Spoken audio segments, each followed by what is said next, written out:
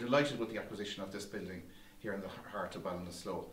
But these kind of things don't happen overnight. This has been the result of hard work and prudent management over the last 20 years. We have the Enterprise Centre out in Parkmore in Cllr, 27,000 square feet, absolutely full. This will add 6,000 square feet to our portfolio and is available for rent. Any inquiries are welcome at the moment. We have borrowed funding to buy the building, and thankfully we've been sanctioned money through the Just Transition Fund to develop the building over the course of the next 12 months. So by this time next year we're going to have a fully modern equipped building right in the heart of Ballinasloe. What we'll be looking forward to now is for the government agencies to come together and further develop the town here.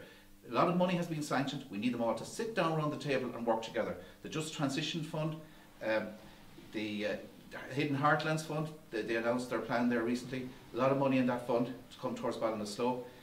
We're talking about the Board of Works, 8.6 million sanctioned to develop around the river.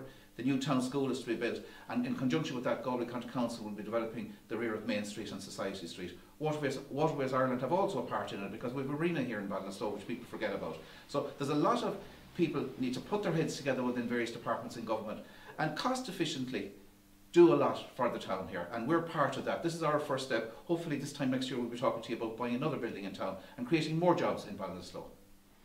I think this is a momentous opportunity for BACD.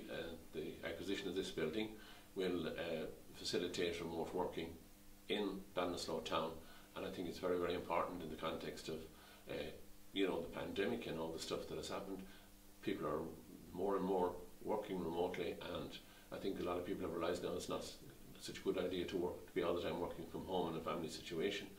And I think it will give the opportunity to bring 35 more people and possibly 35 more families benefit in the Ballinasloe area, that they can come here and work remotely from here and spend their money in the local economy. And I'm very proud to have represented Galway County Council on the BACD, on the board of BACD in recent times, and I think it's very, very important going forward now that there is a Galway County Council invest further in the road to the back of here, from the back of Galan's Hotel coming up to here. That's one of the next developments earmarked for Galway County Council, and I think in the context that this year is the doing of the county, the redoing of the county development plan, and as chairman of the planning SPC, I'll be adamant that Ballinasloe gets its due reward in terms of, I think that in terms of Ballinasloe, I've always said since I started to represent Ballinasloe that Ballinasloe should be an area of designated an area of unlimited growth, and I think it's up to Galway County Council now and all the agencies to support this.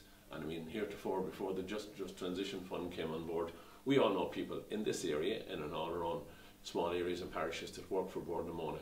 And I think, you know, the loss of Bord na Móna and the loss of that employment to this part of the country, I think hasn't yet come home to roost. And I think that more money must come also from the Just Transition Fund, and Galway County Council must be to the fore in helping to fund wherever possible and to plan with the BACD to fast track as many developments as possible for the Ballinasloe area.